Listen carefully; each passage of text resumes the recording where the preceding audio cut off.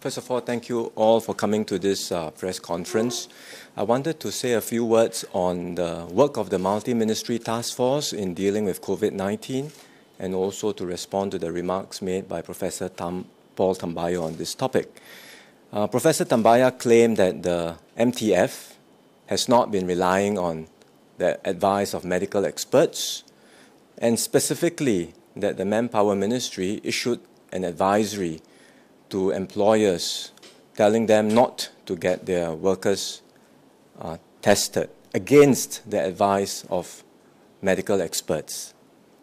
These are baseless and false allegations. First, the MTF has always relied on scientific evidence and the advice of medical experts in our work and in coming up with our decisions. The medical experts are an integral part of our team. We involve them in all our deliberations, and every time Minister Gan Kim Yong and I do a press conference, we have the Director of Medical Services with us. All of you can see that. We've been doing this from the start of the outbreak. Second, on the specific issue of the advisory by MUM, Professor Tambyah has got his facts wrong.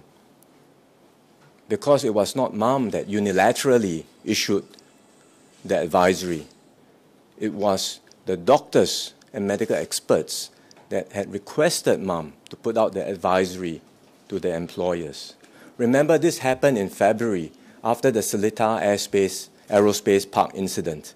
And at that time, many employers were asking their workers to go to the A&E departments of hospitals to be tested in order to be certified free from the virus and fit for work.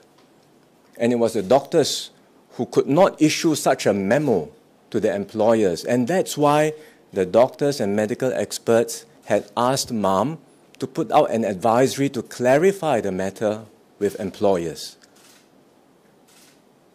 You know, I fully respect Professor Tambyah as a leading expert in his field, but it is very disappointing that he has deliberately chosen to distort the facts just to try and score some political points.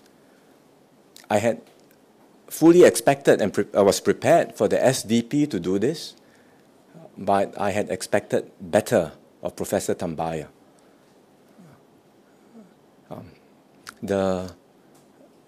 He claims the MTF is distracted, but it seems that he is the one who is doing the politicking and undermining the work of everyone on the front line. Ultimately, Singaporeans will see and judge what we have done. We have been fully engaged in this fight against COVID-19 continuously for the past 6 months, and that's how we have kept our infection rates low in the community, protected the lives of Singaporeans, especially our vulnerable groups. We have mounted a major operations in the dormitories to test and clear all the workers. We are more than halfway through. We are on track to completing this major task very soon to clear the workers, take care of them, ensure their health and also their well-being. And importantly, we have kept our fatality rates in Singapore amongst the lowest in the world. So these are the things that we have been focused on throughout this period. And remember, as we've said all along, this fight is far from over. The pandemic will still be with us, at least until a vaccine is found. And even when a vaccine is found, we may still have to continue learning how to deal with COVID-19. So there will be still difficult issues for all of us to confront moving ahead. And that's why this election is so important. And we hope Singaporeans will consider all of these points carefully and choose the team that will enable Singapore to overcome this crisis. I'll be happy to take any questions from you.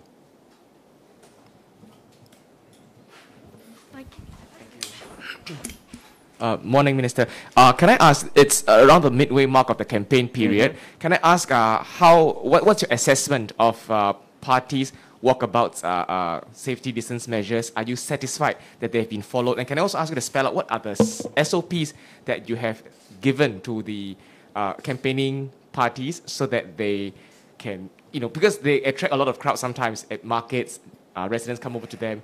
Are you satisfied with their performance?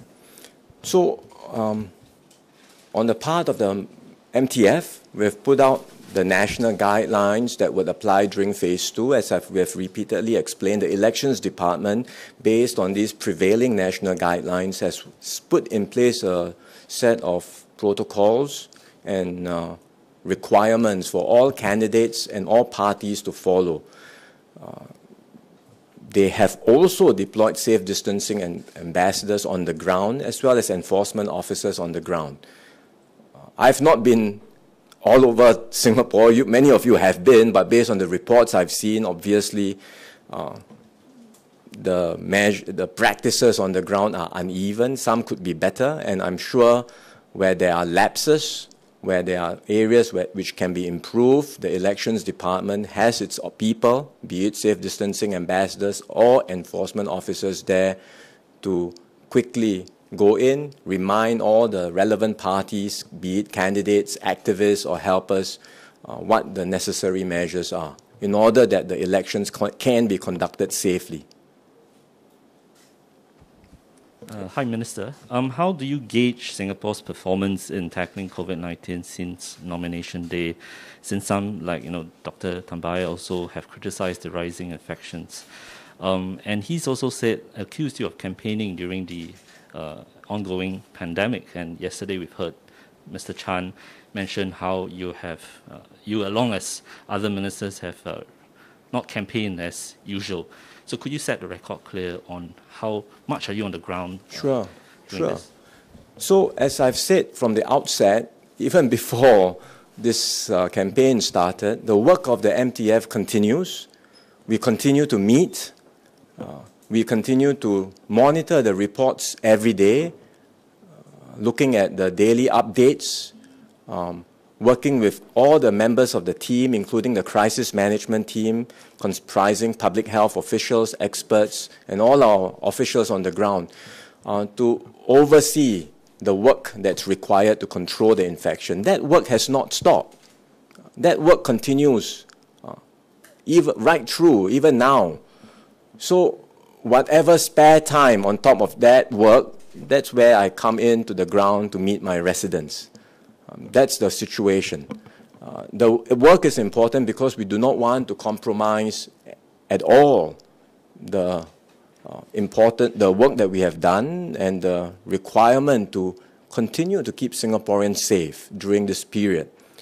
On the rise in cases, we have also explained this before, that if you look at all countries around the world that exited from the lockdowns, because of the resumption of activities, election or not, right? It's really because of the relaxation of the very strict movement control measures, and when activities resume, one must expect the number of cases to go up. This has happened in all countries that have exited from their lockdowns, and we knew it would happen in Singapore too.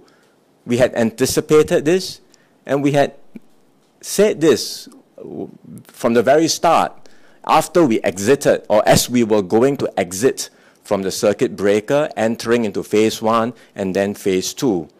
What's critical, as we have always highlighted, is not about the rise in cases which we had anticipated, but our ability to move in quickly with testing, with tracing, to contain and ring-fence the cases.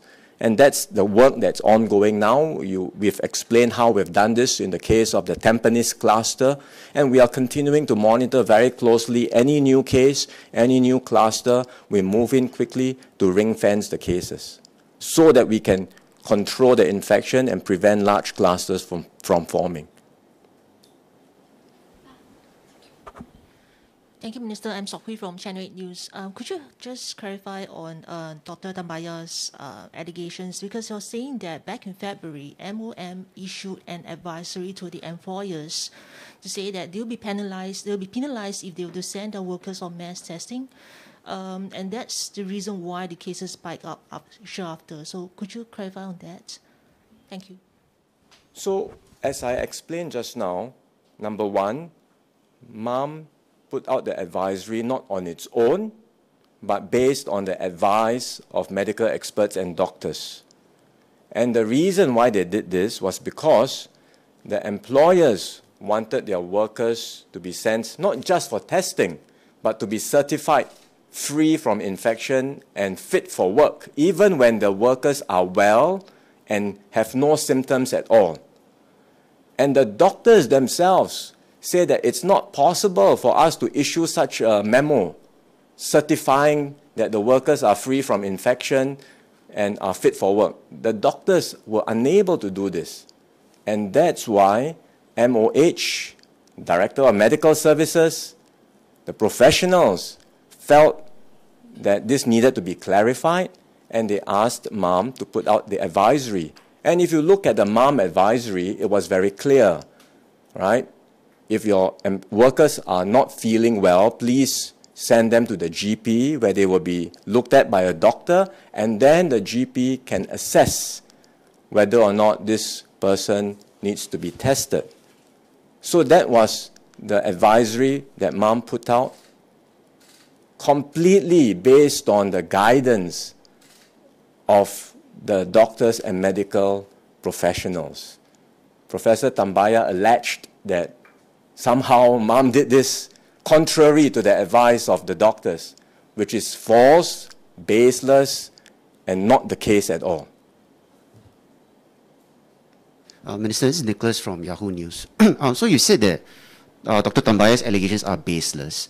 You also acknowledged that right now on the ground, safe distancing, enforcement, and all is very uneven. So how do you respond to the criticism that it's unsafe to hold the elections now from many of the opposition parties, especially given that mass events are still considered unsafe to hold? So the question about whether the practices are uneven, I think applies across the board. It's not just about candidates.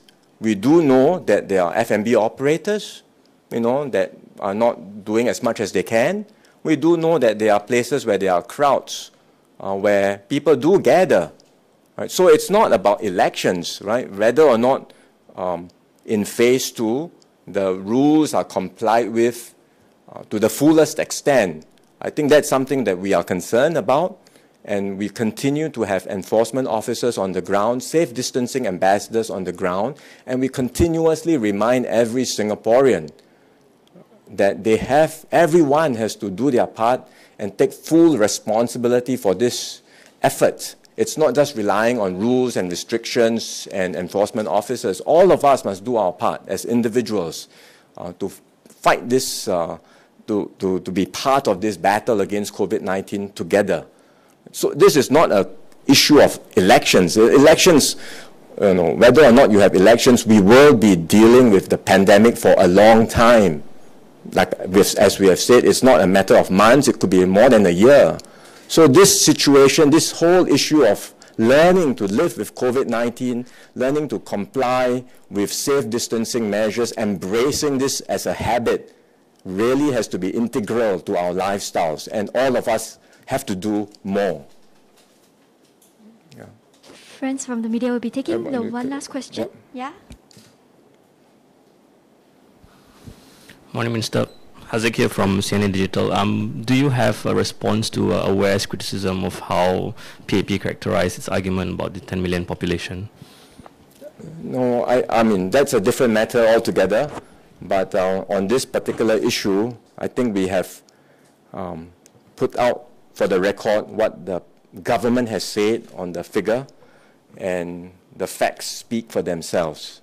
I think what's disappointing, based on the debate we had on the population figure, and now having to deal with this other false allegation on the work of the MTF, is that we are dealing with a very serious campaign, a very important issue, a very important election where our lives, our jobs, our futures are at stake, and yet we are unable to